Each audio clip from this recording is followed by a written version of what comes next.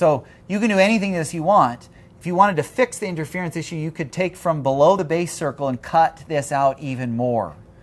Okay, and so like this, you can see apparently this is the base circle and this is the involute part, but below this, this part was not involute, so you can cut it, you can do whatever you want, and if you cut that out properly, then those things won't dig in and interfere. Okay, so you can fix this a bit by cutting those out. However, it's really not a good solution, okay, because it definitely weakens the gear teeth so they fail at much smaller loads. Okay, so you can think of these as kind of gear teeth are like cantilevers, if you will. You know, imagine you bolt one of the gears and you try and twist the other the other gear. If you undercut a lot or even more than nothing, right, then you're going to make the base of these cantilevers much more compliant. And you know, usually in engineering you want compliance, is the whole purpose of my compliant mechanism class. But this is one scenario where you want these teeth to be as rigid as possible, because you don't want them giving, you don't want them deforming. You can imagine if they deformed when you rotate one gear, if the other gear is held fixed and those teeth can deform, then they'll prevent that tooth from rotating. When you rotate one, you want the other one to immediately rotate. You don't want it to lag or have any give in the teeth. And of course, for the same load, compliant gears will not only deform more, but they'll break sooner. So you want those to be really rigid and strong.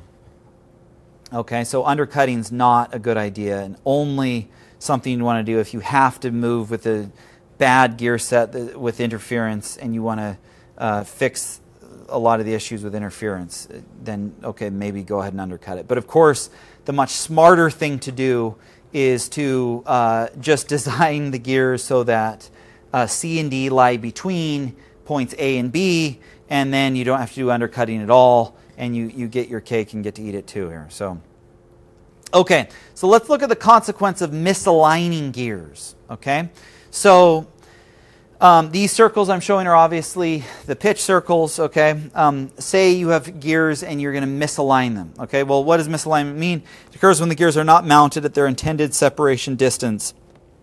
In other words, they're too close or too far apart. Now, one thing to point out is we live in an imperfect world.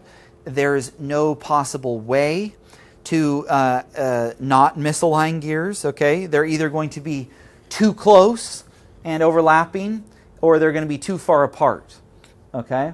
Now you can say, well, what if I allow them to, be off axis? You're just talking about misalignment along the red line here. Well, if you shear it or misalign it in this axis, then basically you're just moving the center over and the center here. So you could actually think of these as being the same thing as this. We just kind of rotate our frame of reference here. So if you think about it, you really can only misalign gears along the line of centers. Misaligning them tangentially is nonsense. You're essentially just misaligning them by pulling them further apart in that instance. Okay. So I just want you to realize you can only make them too close or too far. Okay. If the gears are mounted too close, then they'll jam.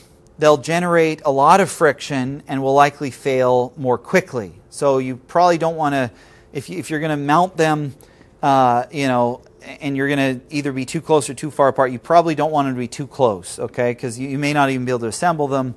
The gears will be all deformed, and there'll be some serious sliding and friction as they operate, and they'll be very energy inefficient, and oftentimes they deform their axis, that they're mounted on, and there's bad things. Okay, so you don't want that. You don't want jamming, and they won't operate smoothly. Okay, so if you're going to misalign them, and you will, you want to just misalign just a hair too far apart, if anything. Okay, and of course try and get them dead on, but err on the side of too far apart. Okay, well, what happens when they're too far apart? Well, if the gears are mounted too far apart, okay, the distance between points C and D shorten and backlash occurs. Okay, so what is backlash? So you can imagine here these gears are theoretically perfectly mounted and these ones, you can imagine this is too far apart, okay? So you might notice this space here, it starts opening up. When they're mounted perfectly, right, which is only mathematically possible, there's no space there. And that means if you're driving this gear, first of all, as you're driving it this direction, the driven gear is rotating and everything's working great. But then say you stop and you want to go back the other direction. Well, the second you stop, that one stops. And the second you start moving the other direction, this one starts moving the other direction. So there's no lags, there's no slop in the gears when they're perfectly mounted. But when they're misaligned just a little too far apart, you open up this space, and that space is called backlash. Because yes, it's true, when you drive it this way, for the way it's drawn, this will immediately go. But then you stop it, and yes, that'll immediately stop. But then if you start driving this the other way, the whole time that this tooth is rotating the other way and closing the gap of the backlash, that gear is not moving. And that's a problem. That's called backlash. That's slop. You want immediate response in either direction of the rotation of the input at the output. And if you misalign them, you'll get the backlash and you won't get that immediate response. So that's what backlash is. That's what it's called. Okay? And so backlash occurs in gears that aren't perfectly mounted and misaligned. Now, of course, if you misalign them and put them too close, you're definitely not going to get backlash. But again, you'll get jamming and friction and all sorts of issues. Okay? So, but if backlash is a big deal to you for whatever reason, you may want to more misalign it being too close. Okay? Okay, so, but the other insight I mentioned in here that I didn't clarify is that the more you pull these things apart, you might notice the addendum circles kind of start lifting away from each other, and the C and the D come closer together. Okay, so that's an interesting insight, and I'll mention some things about that a little bit later. But just know that happens as you misalign them further apart. C and D come closer together, which means the range that the gears are actually touching when they first touch to when they release. That travel from C to D, that distance is shorter. Okay? Now, it's useful to think, well, what doesn't change? Like, by separating the gears, we don't change the number of teeth, obviously. It's not like suddenly one of the teeth falls off or something. By misaligning them, they stay the same number of teeth. They, of course, have the same addendum, dedendum, and base circles, right? Because those are inherent to the gear, not the gear set. You can't change a gear's addendum, dedendum, and base circle once it's fabricated. So we don't change those. But what do we change is we increase the size of the pitch circles, we change the pitch point, and increase the pressure angle. Okay? So you can think about it. Here in both these diagrams, believe it or not, even though it doesn't really look like it because of an optical illusion, the orange circles are all the same size. They're identical. Okay, meaning the base circles are the same size. So if you have these gears and they have the same, they have these fixed base circles, of course, because their involute profiles are fixed. But then you misalign them, pull them apart. Of course, the base circles are going to stay the same, as we just discussed, but the pressure angle is going to change. So here, the closer they are, the pressure angle is small. As you pull them apart, you can imagine the pressure angle increases. Okay, so pressure angle increases. Line of centers between the two centers gets further apart, and the pitch point where those two things intersect, may change. In this case, you pull this down, the pitch point went down, and the pitch circles that go through the pitch point get much larger. Okay. So those things change, and so you think, what are the consequences of those? Well, so you might be worrying, like, oh my goodness, by pulling them apart, does the fundamental law of gearing not work anymore? And no, fortunately, these values change the same proportion amount for both gears involved, so the fundamental law of gearing remains satisfied and the angular velocity ratio remains the same. So what that means is, if you misalign gears by pulling them apart, even though you change the pressure angle and the pitch circle and the pitch point and all these things, once they're misaligned, they still obey the fundamental law of gearing. That new pressure angle stays the same. The line of center stays the same. This line of action stays the same. the pitch point stays fixed, and thank heavens, the involute profiles still are touching on involute profiles, and everything still works. The angular velocity ratio it still remains constant, and that doesn't change. That's the important point, is the ratio of R2 to R3, even though R2 and R3 get much larger for this scenario, the ratio is what stays the same. And so that's very good, because that would be a real bummer to design gear teeth to have a very specific angular velocity ratio, and then you slightly misalign them, which you always will, and that would be devastating if somehow that ratio changed. Well, it doesn't. Not only does it still obey the fundamental law of gearing, and they're constant, but the very ratio doesn't change. Okay, so thank heavens for that, right? Because then that would make gears so they're not even a usable technology, right?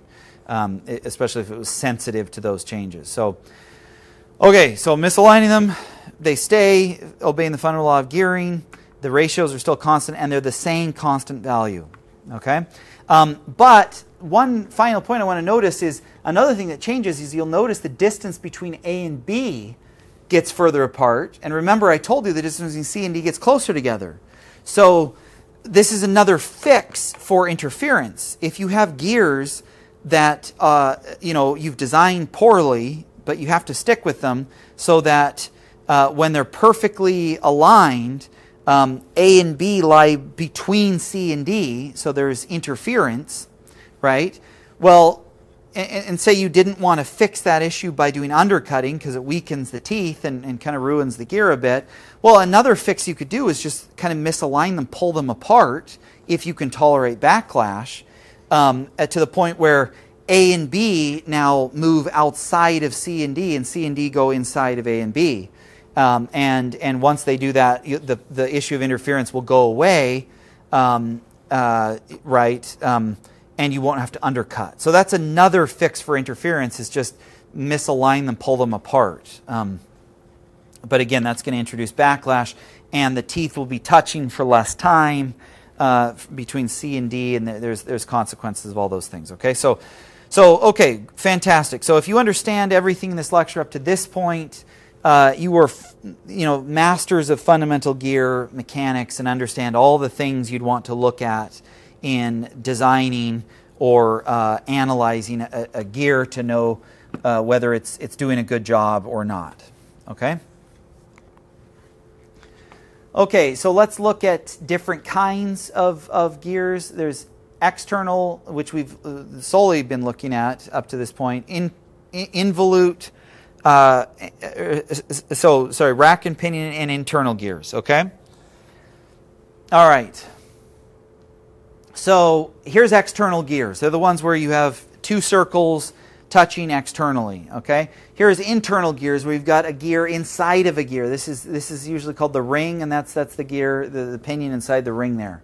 Okay. So there's internal gears, which we haven't looked at yet, and then there's rack and pinion, which is essentially a combination of the two. So you could imagine if I made the radius of this wheel one infinitely large, it would turn into a rack, and this pinion would still be the pinion, the smaller gear there. Okay, and the same thing with this. If I took this bigger outer ring gear and made it infinitely large, it would also flatten out, and it would be again a rack and a pinion. So this is kind of the middle ground between these two gears as you change their outer rings, radius to infinity. Okay, but those are the three kinds of mating gear types there. They're external, internal, rack, and pinion. Okay, so let's look at these principles we looked at for rack and pinion, also called involute rack, right? One thing that's interesting to note here is that the radii of the rack's pitch and base circles are infinitely large. Okay, I just said that. So if you take an external gear and you make its pitch circle infinitely large, then it will, remember, if you take the radius of any circle and grow it to infinity, once it reaches infinity, the circle is now aligned. So here's the pitch circle of the rack, and of course its addendum is up at the top here, and its dedendum circle those are also obviously have an infinite radius, and so they're straight lines. And again, of course, note that the pitch circle, this line now is between those two. The base circle, of course, is also have an infinite radius, but it's interesting enough infinitely far away. Okay, and if you lift the string off of a straight, infinitely large circle, and which is now a straight line, you draw straight lines. Okay, so the involute profile on any rack that's straight, right, which is what racks are by definition. These are very simple to calculate. They're just straight lines, right? But they're still considered involute profiles because that's what happens to an involute profile when the base circle is infinitely large. Okay? Okay, so that's what this says. Note that the teeth of the rack are straight lines. But also note here that nothing really changed about this. We have the addendum, the dedendum circle, the pitch circle here. Still, where this line crosses this circle is still the pitch point. There's still a point where they first touch and release, and there's still a pressure angle here that's relevant. Okay? So now let's look at internal gears and see what happens with this. Okay, so here we have an interesting situation. Notice, of course, that the ring or the outer gear still has a pitch circle. Okay, it's this guy right here, and it still touches this gear's pitch circle. And they're both tangent. And they touch at point P, and they still have a line of centers and everything. And so that that's still all consistent. And of course, you have the addendum circle here, which is the top flat, and the dedendum circle at the bottom flat there. Okay, but here's the interesting thing: the base circle of the outer ring, in this case, is down here. And you can imagine if you lift the string off of this, it actually does this inverted involute tooth. So you can kind of see here these teeth look very strange. Right, you're used to seeing gear teeth that look like actually the blank of this, right? But this is now where the tooth is. Okay, so and that's a consequence that the base circle is below all this, and it lifts up, and that's what's needed to make these things mesh. Okay. So, and again, they still have pressure lines. They still have all these things. Everything I taught you still applies. It's just for ring gears that with pinions inside of them, everything's kind of inverted when you design the teeth. Okay? Okay. Okay. Other kinds of gears. Here we go. So let's look at gears. So far we've really been looking at spur gears with just straight up and down teeth that are either external involute rack or internal gears. But let's look at other gears, okay? So this is an interesting kind of gear set called helical gears, okay?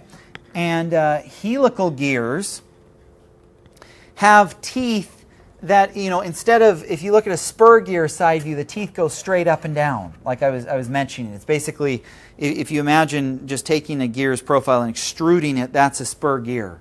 If you turn it on its side, that's what we're looking at here.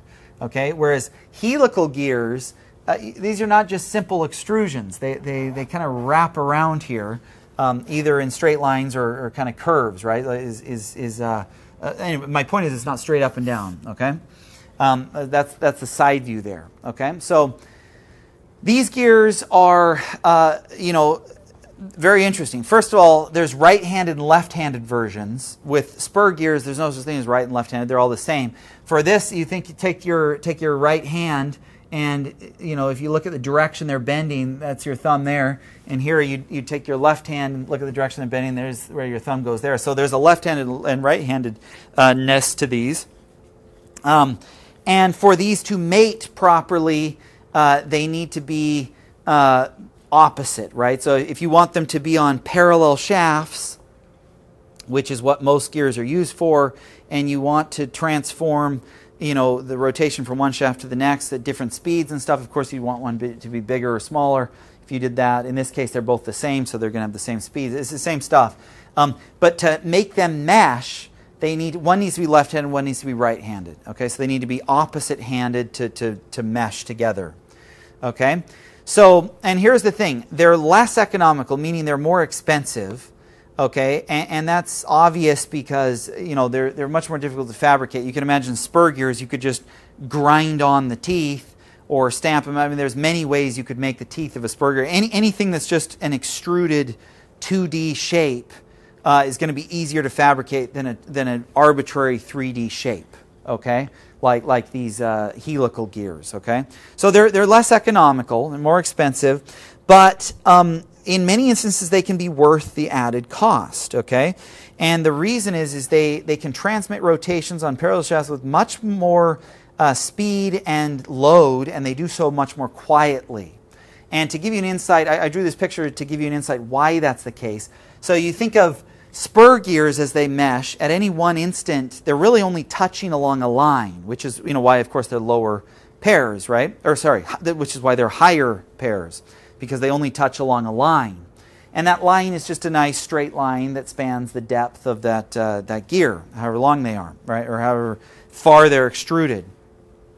Okay? Well, helical gears, even for the same extrusion thickness, for the same thickness here, okay, because they wrap their teeth around in angled directions, you could think, well, which line is longer? Is this line longer than this? No, of course, you can fit a longer line by angling it, which means that even for the same extruded thickness, you get more contact to spread the force out on, right? So that force for just a spur gear has to be held along just this short little line. But for helical gears, at any given point where they're in this line contact or curved contact, they have much more basically kind of area, you can think, to distribute that force. So the pressure is lower, okay? And that's why they can handle much higher loads and much higher speeds, of course. And they also happen to be much more quiet, okay? They don't make as much noise, okay?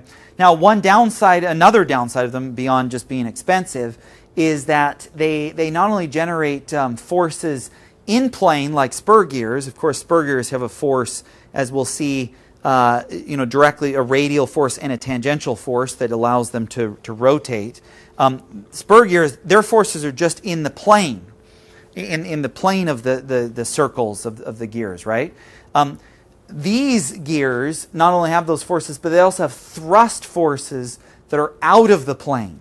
And those need to be accounted for with special bearings that can also be expensive. So, the axial thrust loads can be an issue.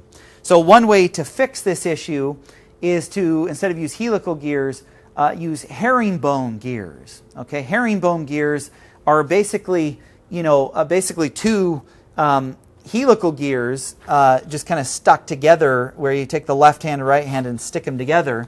And so instead of just straight lines across or even angled lines, you have these V-shaped grooves, it's kind of like one helical gear here, one helical gear here, sorry, fused together. And of course, these are also not terribly economical, but they're really great because you get these two different handed kind of directions. You cancel out that thrust force that can be irritating. Okay, so herringbone gears are fantastic. They're almost universally used for efficient transmission, where you're dealing with large powers, high speeds, and you want it to be quiet. So again, you get the huge load capacity because instead of just doing the straight lines across, you do now these large V's, so you distribute the force over a very long line, and so you can get much higher loads, much higher speeds. It's still very quiet, and you don't have the axial thrust issue, so mounting them isn't a problem. So herringbone gears are great. Okay? All right, so one other interesting thing is if you say you want... So far we've really only been dealing with gears that are, parallel axis gears that are mounted with parallel axes.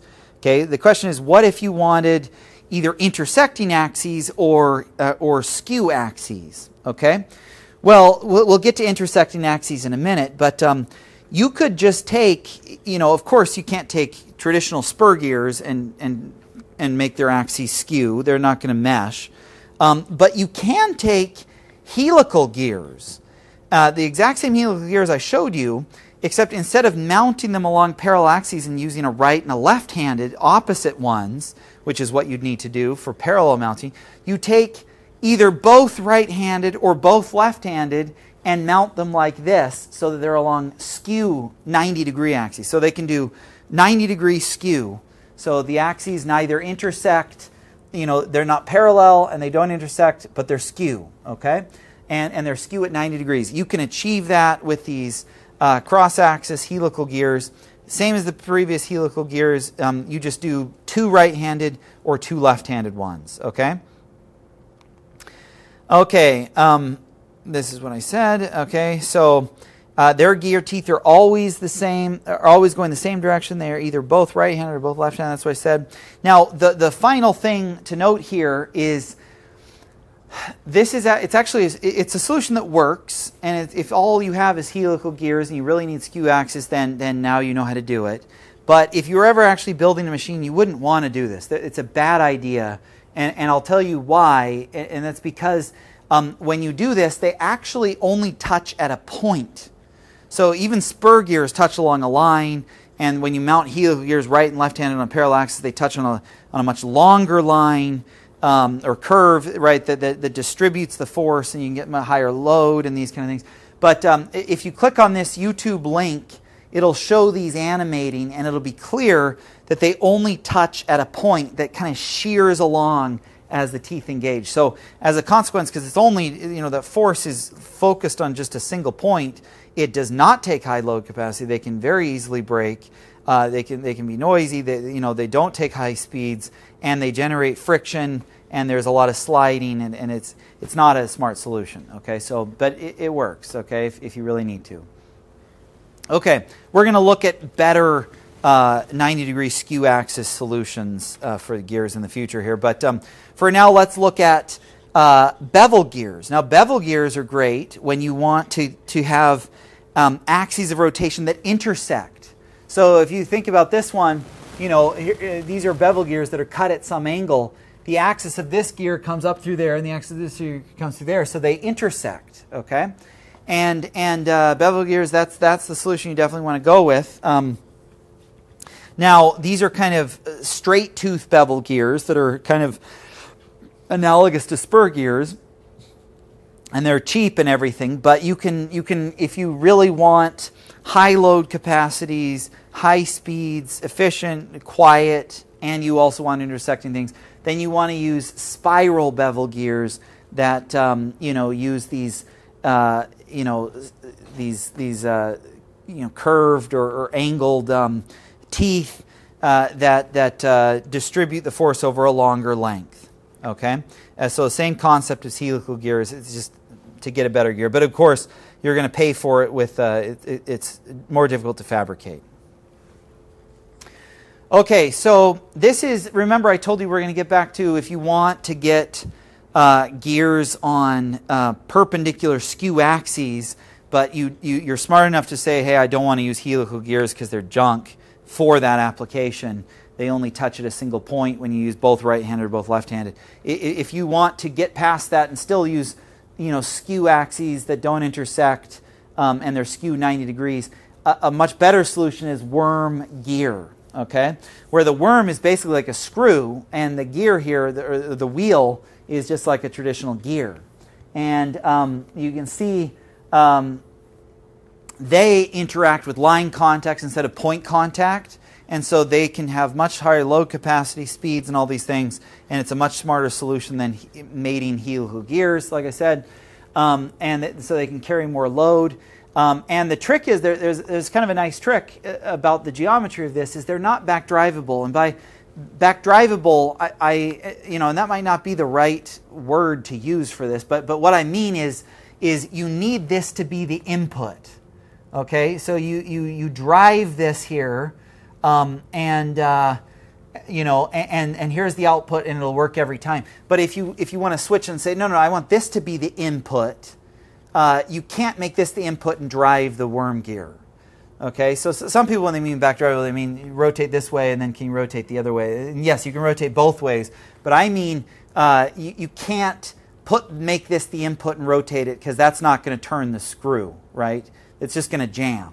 if I tried to rotate this guy, we're not going to start rotating the worm or the screw about its axis. So it's going to lock up. So, and that could be a